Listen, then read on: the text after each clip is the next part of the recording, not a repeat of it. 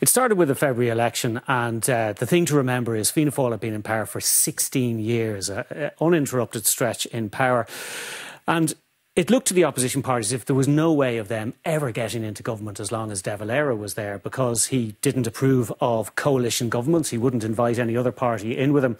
So it gradually began to dawn on the opposition parties that the only way they could get themselves sitting around the cabinet table was to come together.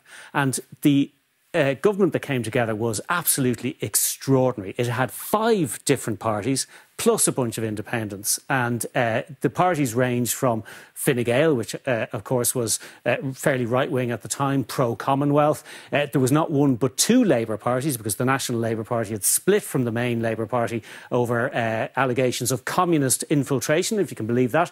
There was a new radical Republican Party led by Sean McBride, who you can see there in the screen, very left-wing in terms of the politics of the time, and pro-Republican. And then there was a Farmers' Party, Clown and Tulloon.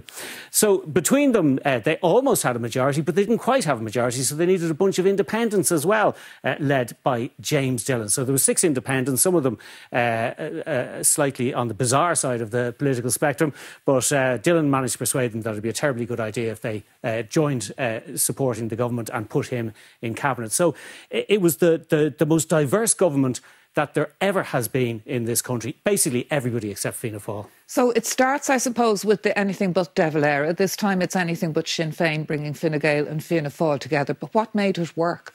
Well, you need a glue to hold a government together. And I think at the start there was that dislike of De Valera. It wasn't just political self-interest. They knew they couldn't get into government with De Valera, but they also disliked De Valera intensely. He was the man who dominated Irish politics in the first half-century of independence.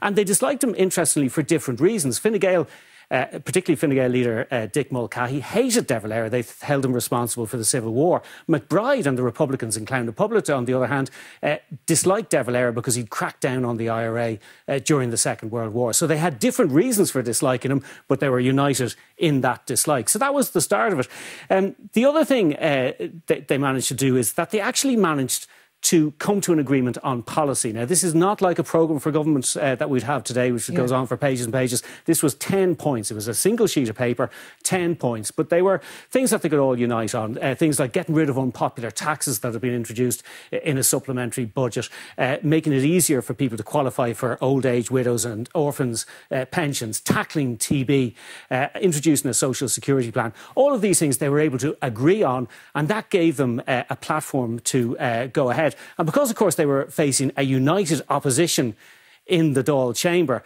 the pressure from Fianna Fáil made them knit together even more, because they were well aware that if they didn't hang together, they would certainly hang separately. So adversity can prove a certain kind of glue, or the threat of adversity. And it is a government that won its place in the history books for all its hodgepodge nature. It certainly did. You know, most people, when it started, most people expected it to last perhaps 6 months. It actually lasted for 3.5 years. And it's best known, I suppose, for 2 things. One is the Declaration of the Republic by the Taoiseach John A. Costello, and the other is the Mother and Child Scheme, the crisis over that. Most people think that the Mother and Child Scheme led to the government collapsing. Actually, it hung on for another couple of months. It was actually a row over the price of milk, would you believe, that led to the government falling. So it did manage to do quite a lot. And the interesting thing as well was the Taoiseach, of course, wasn't the leader of the main party in the government, Fine Gael. Some of the other parties refused to serve under Richard Mulcahy. He'd been the Commander-in-Chief of the National Army during the Civil War, responsible for the executions of anti-treatyites. So they wouldn't serve under him. So they found a solution in a compromise choice. John A. Costello, former Attorney General, hadn't been involved in the Civil War. And his personality also helped to keep the government together, because even people who fell out with him later, like Noel Brown, said he was very fair in Cabinet. He let everybody have their say, and they always sought consensus. It remains to be seen, David, how many members of the 33rd Dáil will have learned from the example of history. Thank you very much indeed.